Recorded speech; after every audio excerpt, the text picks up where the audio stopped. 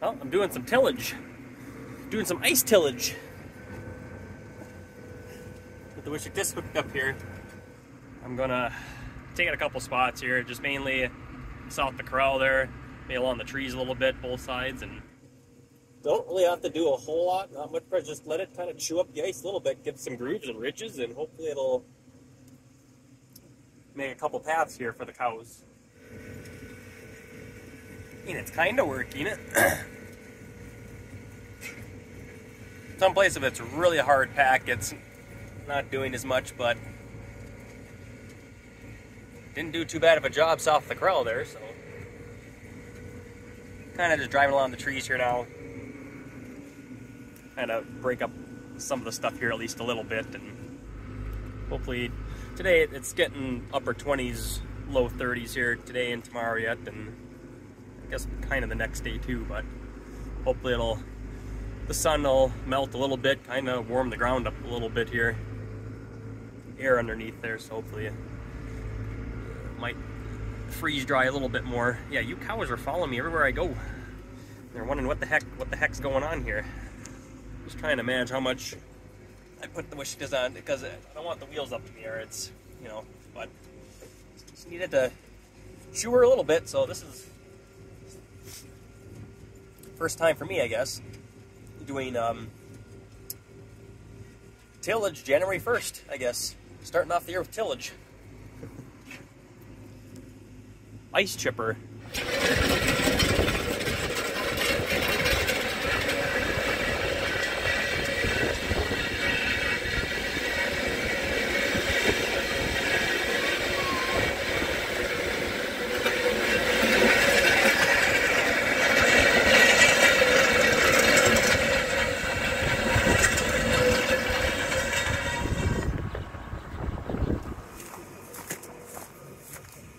I don't think it worked just too bad.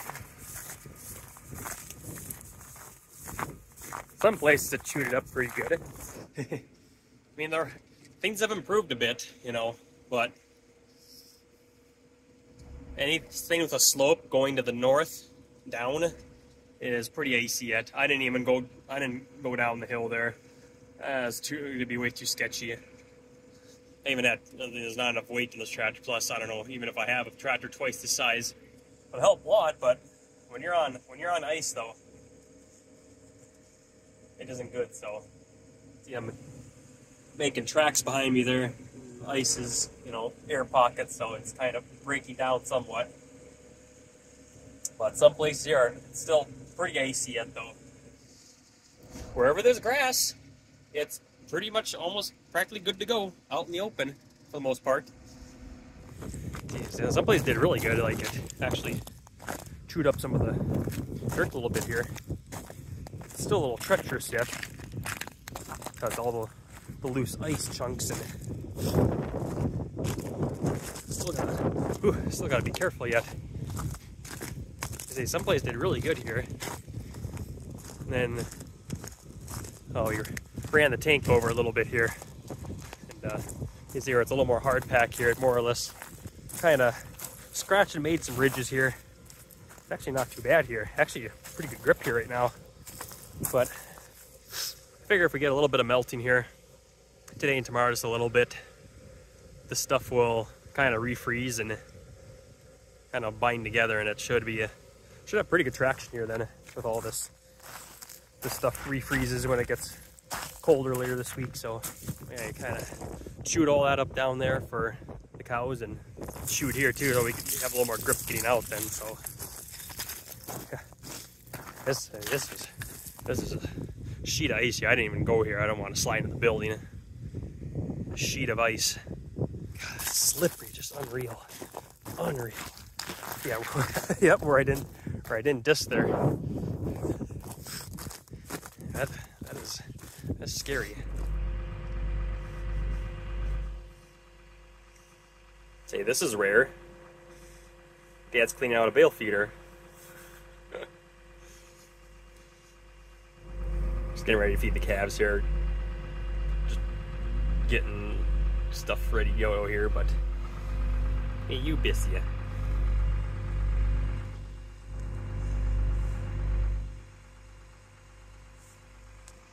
Just gathering around. Carly.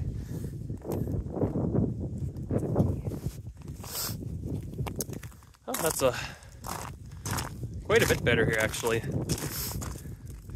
See all the marks here. So you can walk here pretty good. Put up that rock here. Wow. Yeah, it's melted a little bit, thawed a little bit, and yeah, it's actually quite a bit better here. Actually walk here pretty easy now. All chipped away a little bit. This is pretty much a solid patch of ice here. Here's what this looked like before it. This is where it wasn't even touched here. Just pretty much smooth, and then came across here at the disc then. And here it's pretty bad here. Yeah, it's quite a bit more grip here now with that getting chewed up here. Yeah, this wasn't touched. I didn't touch this here at all. It's pretty tight getting through here at the disc. Pretty tight fitting through. But yeah, it's just all scuffed up and everything here and stuff, and yeah, it actually feels pretty good. So maybe a little treacherous yet there, but not a lot better than it was before. Well, we're hauling in a few second calvers and heifers. So guys, coming to get them today. It's actually kind of working it out in a way here. Guy that bought, he's northwest of Bismarck quite a ways, but he's got a friend that's trucking calves to the sale barn here, and since we don't have a loadout chute for a semi, we're hauling them into the sale barn here just so they can do a swap there then. So working out with the sale barn there to be able to dump them off there and then load them onto his truck then. So we picked out mainly dads. Surprised you're still up here, cow. You think you had enough of this today? Got most of them up in the first try with the feed pail. But they were so spread out. It's so nice today. I mean, it's colder today, but there's no wind. It's just nice out. So they were all over the place. So I just took the feed pail and I walked through the field here and bringing them all the way up, and pretty much got most of them up except for 4 of them. Then we tried it again then after sorted them out. Got 2 more in, then we tried it one more time, then got 1 more in, but the other one was kind of a dingy ding ding. So I think out of all of them, the one dingy one, I guess. So out of the group there. So we have how many? Because we got rid of 25 here. Pretty big chunk out of there. So kind of not used to it selling them this soon. Just January. Usually if guys come buy them, it's usually like February or March. Didn't mind feeding cows right now because it's nicer out, so don't mind feeding them. I would have cared to feed them for a few more months, but that's the way it is though, so whatever. So I mean, we still have some more for sale yet, you know.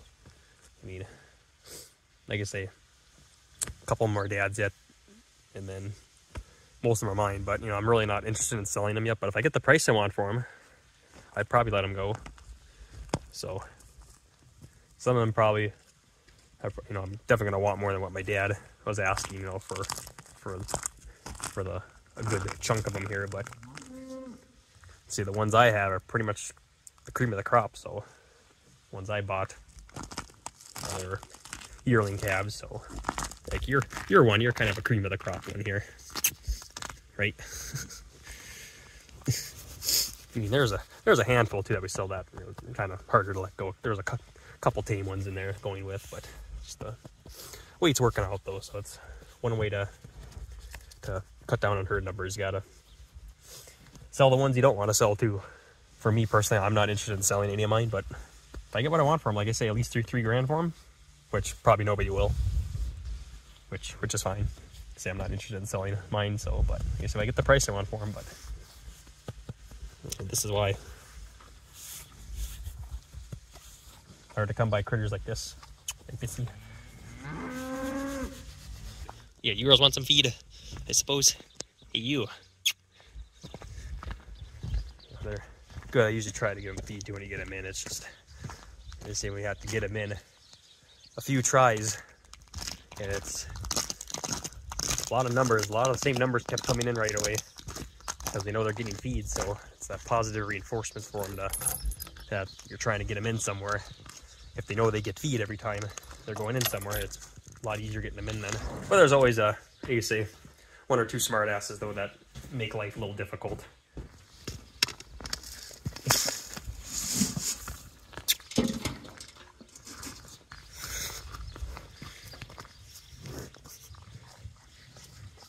Hear commotion in there. I'm gonna give them some corn in there too. So I always try to treat these cows good. I always try to. So when we ever gotta get them in and do work with them, that they come. Not all like that way, but try to do that though. The ground is kind of giving way. They're making press down here. Getting there. Still slick yet, but yeah, we did feed them a little bit in there, just to make sure they got something for the day. Then they're not going on empty stomachs. Hey, bissies.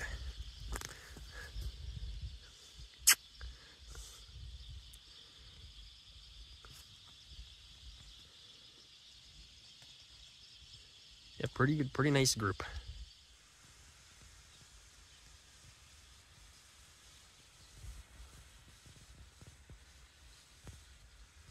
It's so quiet.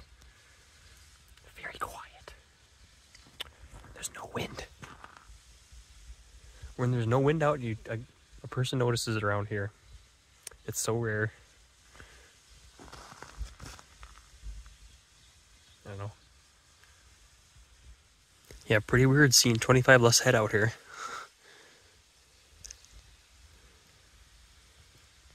Looks empty.